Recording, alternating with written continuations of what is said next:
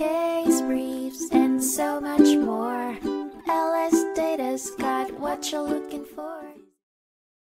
In 1855, the Massachusetts Supreme Judicial Court heard the case Proprietors of the Church in Brattle Square v. Grant, which centered on the ownership of an estate with a restrictive condition attached.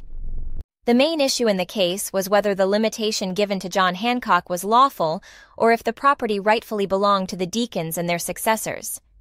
The dispute arose due to a condition relating to a certain contingency, which made the transfer of the estate dependent on the willingness of the oldest minister of the Brattle Square Church. The lower court had not reached a decision on the titles of the involved parties, leading to an appeal. The plaintiffs had previously sought to authorize the sale of the estate due to the impracticality of using the property as a private residence and to invest the proceeds in other real estate.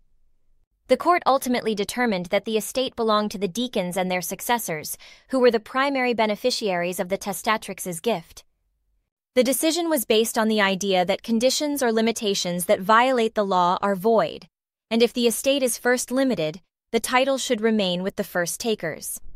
A decree was issued authorizing the sale of the estate and the reinvestment of the proceeds for the intended purposes of the trusts declared in the will related to the property. Case briefs, and so much more. LSData's got what you're looking for. Visit lsd.law, elevate your mind. Leave the stress of class.